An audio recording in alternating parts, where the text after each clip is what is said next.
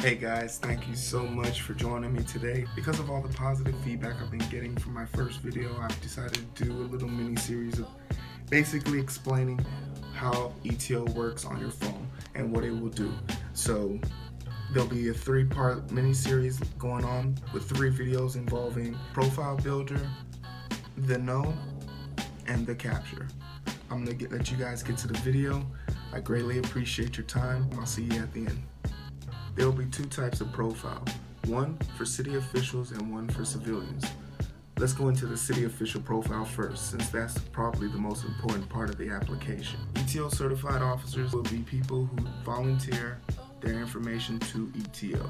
That means they're willing to fill out a brief summary about their job description, who they are, how many years they've been on the force, their contact information, work-related, and contact information for their supervisor, work-related. This information will be put onto the application and bundled up into their profile, along with a picture, name, badge, and everything that you need to be able to readily identify this person if you ever saw them on the street. The profile will even go as far as telling you about their hobbies, things they like to do, sporting events they tend to enjoy, and even maybe favorite sports teams. What's a good sports team right now?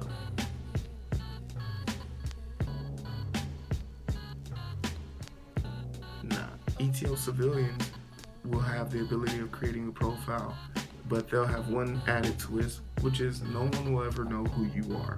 Everyone will go by code names in the form or combination of an adjective, a verb, a noun, something interesting. For example, mine's a superhero. Most people will have the ability to completely hide their information because this is a public outsource, but you also have the ability to put yourself out there. The reason why I decided to block out certain information on civilian profiles is because of how much information you're really giving into ETO. ETO certified civilians will have to be able to prove their identification in the forms of state IDs, be a driver's license. The reason why we take civilian identification so seriously is because you will be able to outsource information about altercations or interactions that you have with city officials, and it puts it out there that this is a real altercation that happened and gives people an insight to who you are. So civilians' names and other pieces of information that they don't want out there for the public will be hidden from them if they choose to. And the reason why we give them handles are so that other people within the application can directly interact with them without having too much of their information put out there. Say for example, Beyonce wants to use my app.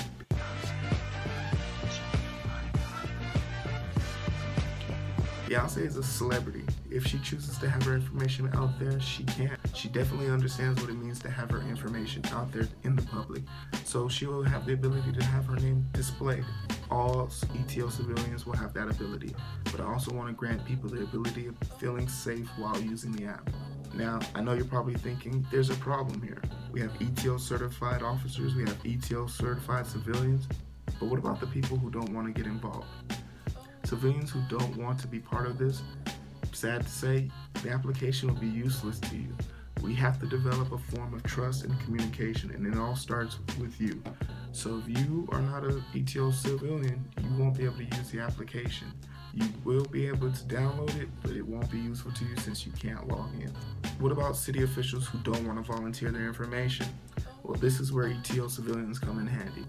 Let's say, for example, Officer Johnson stops 10 people, and these 10 people are all ETO certified civilians. These ETO certified civilians will then be able to go into the application and build him a profile based on their interactions with them. Say for example, one person gets his name, John. Second person gets his badge number. The next person then realizes he goes to this church. Then another person realizes, oh, he volunteered at this one program at the YMCA. All those things are added to his profile, and over the course of many people visiting or coming into contact with him, Officer Johnson will have a direct representation of what he looks like in the public based on what other people have to say about him. This is very, very powerful, and that is why ETO certified civilians have to be honest and upfront about who they are before they can tell you someone to trust. So let's put it like this: only people who are ETO certified or part of our community will be able to use the app. And in order for you to use the app, you have to first establish your line of trust. And from that trust, we can continue to build on what we're trying to do. I greatly appreciate you guys' support. It means the most to me. I've been getting so many emails and so many questions about this thing. And I want you to know that it's gonna continue to grow, and I'm gonna do my best to make sure that all those questions get answered. But for right now, we're in the building stages. If you want to support this cause, please do not hesitate to go to my GoFundMe page. Anything you have to donate will be greatly appreciated. It's towards building for a better tomorrow. Just thank you so much for your time. I greatly appreciate it.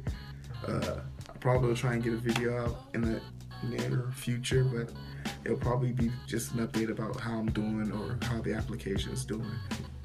Until then, I want you guys to keep ETO in your mind and just continue to spread the word for me. I'm working with, hopefully I have a meeting with the city council to try and get this beta tested here in my city, so it'll be really cool to see if that goes through.